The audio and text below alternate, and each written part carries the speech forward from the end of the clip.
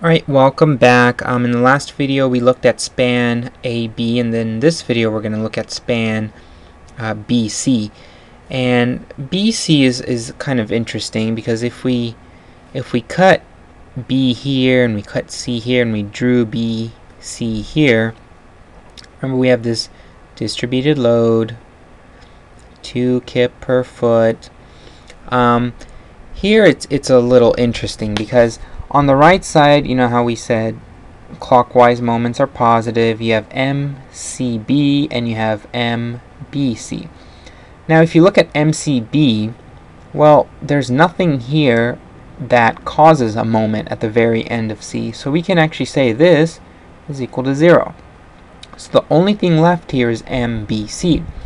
And since there's only one moment here acting on span BC, we don't really need this long Mij is equal to Ti over L equation, right? So we can actually just do a quick analysis and figure out what MBC is. This is going to get a little crowded, but let me do it right here. Let me draw all of this.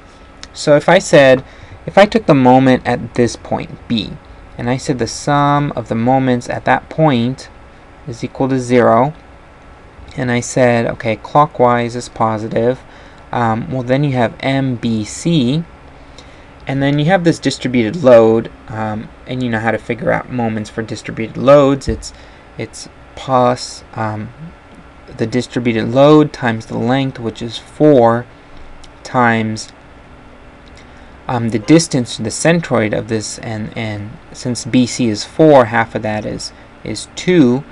So if I solve this out, I'm going to get MBC is equal to -8 kip foot.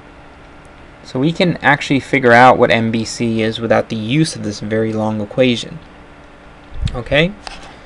So we have MBC and we have the two equations. Let me actually write MBC is equal to -8 kip foot. Okay? So we have the equations MAB, MBA, MBC. I'm going to redraw this structure and we're going to look at joint B.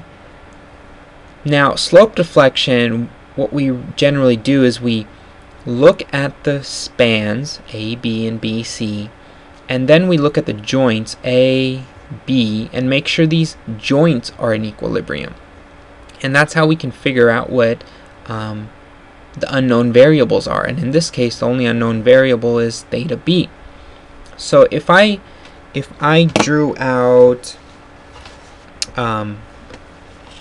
here's span, or I'm sorry, joint, here's joint B.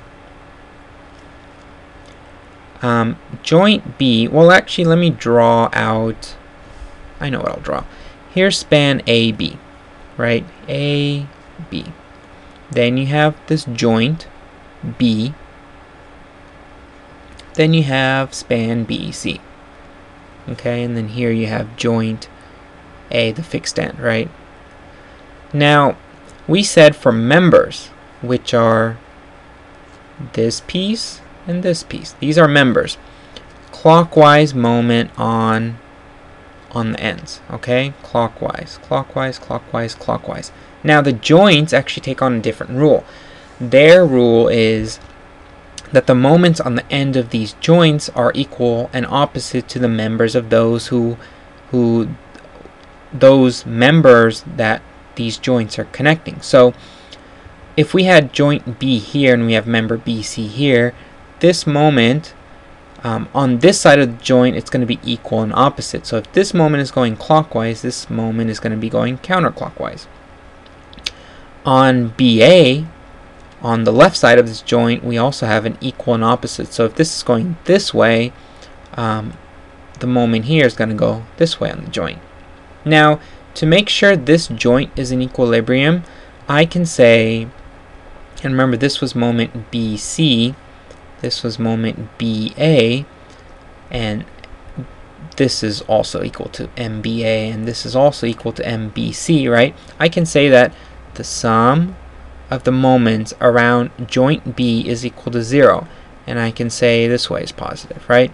And if I said that, then that means MBA plus MBC is equal to 0. And we know, we actually figured out what MBC was, right? It's negative 8. So this is actually equal to negative 8. And you have the equation MBA. So we're looking at this, right? MBA. MBA was equal to 2EI over L. Oh, I'm sorry. L was, let me erase that. L was 16, right? And it was 2 theta B plus the 32. Right, let me just make sure that's right. Yeah, it should be right. Plus MBC, and that was negative 8, and that's equal to 0. Right? So if we simplified this equation a little, well, this 2 and then the 16 and 2 here, that's EI over, what is it, 4 times theta B, and then 32 minus 8, that's positive 16, is equal to 0. If I brought over 16 to the other side and I multiplied by 4, basically to solve for theta B, right, this is just algebra, theta B is equal to negative 64 over EI. Okay, so we know what theta B is now. Great. In the next video, we're actually going to plug this back into our moment equations and figure out what the moments are at the ends of span AB.